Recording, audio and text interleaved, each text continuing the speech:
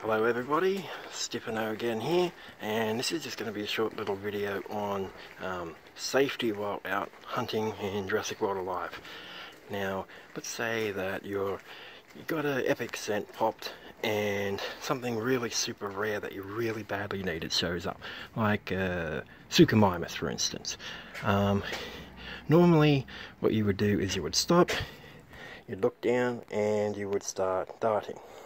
Problem is, somebody could approach you from behind without you even seeing them approaching. So what do?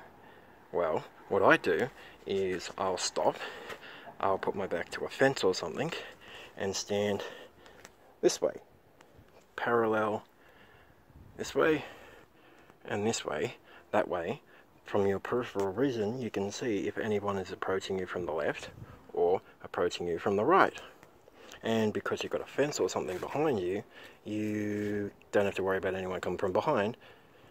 So yeah.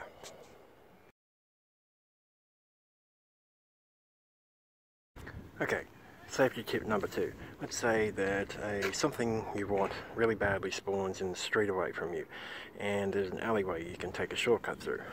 Now if it's nighttime, usually you'll just walk and then you'll just blindly walk down and then uh-oh, big gang standing in the middle of the alleyway. What do? Do you keep walking past them and risk them causing trouble, or do you quickly turn around and walk back out? Well, the problem with this is that'll get them to notice you 100%, and they may even start following you. So what I usually do is, if I've got to go down an alleyway, I'll start walking. As I'm walking by, I'll glance down the alleyway. If there's nobody down there, then I enter it. If not, just keep walking by. Probably won't even see you.